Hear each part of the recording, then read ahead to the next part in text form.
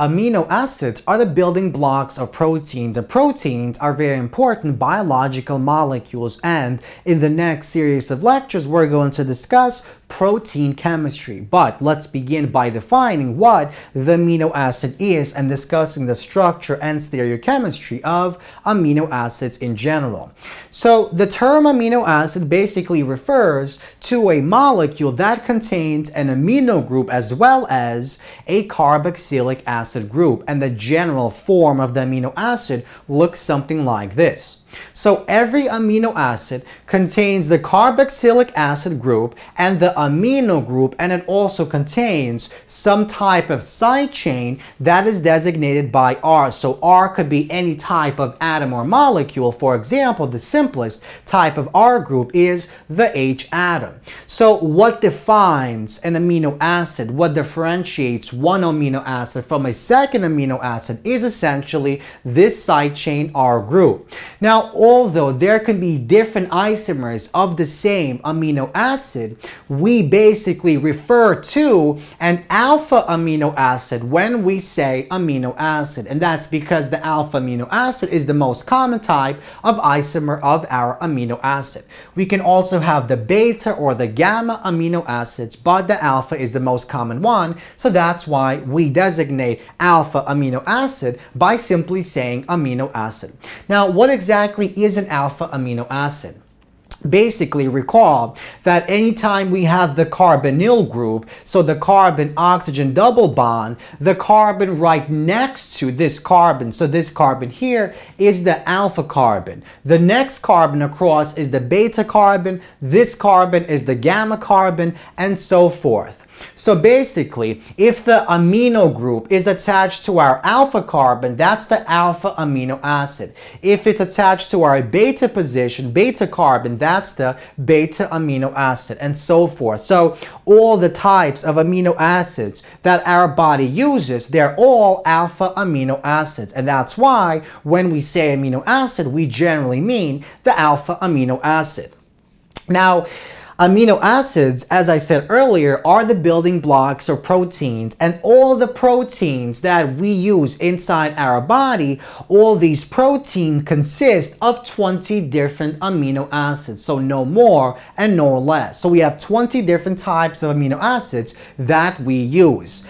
Now, most of the amino acids, in fact 19 of the 20 amino acids, contain a stereogenic carbon, a chiral carbon, and that means that all these 19 different types of amino acids contain two different enantiomeric forms. We have the R and the S enantiomers. So let's take a look at the following diagram. So this is the central carbon on the alpha amino acid, and this is the stereogenic carbon in the 19 of the 20 amino acids. So one of those amino acids, the glycine amino acid, contains an H atom for this R group. And because we already have an H atom on the carbon, having two of the same H atoms on the same carbon makes it achiral. And so the glycine that contains the H side chain is basically an achiral molecule. So it doesn't have any type of enantiomer. It comes in one isomer form, but all other 19 amino acids can either come in the R or the S absolute configuration, as we'll discuss in just a moment. Now, 10 of the 20 amino acids that we use in the body to make our proteins are manufactured inside our body, but the other 10 must be obtained from some type of food source to actually use in our body. And these other 10 amino acids that our body cannot manufacture are known as essential amino acids. And they're called essential because we need all 20 amino acids to actually survive. And if we don't get any one of these 10 essential amino acids, we will essentially die.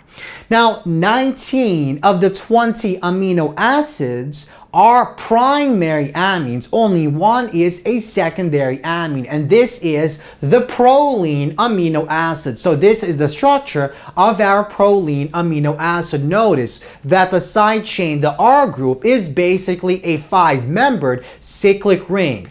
So we have this attachment shown here. Notice the nitrogen contains 2 carbon groups, and that makes the nitrogen a secondary amine. All other amino acids contain the following structure, where the N is attached to only 1 carbon group, and so these are the primary amines. So only one of the 20 amino acids is a chiral, and that's glycine. And only one of the 20 amino acids is a secondary amine, and that's our proline.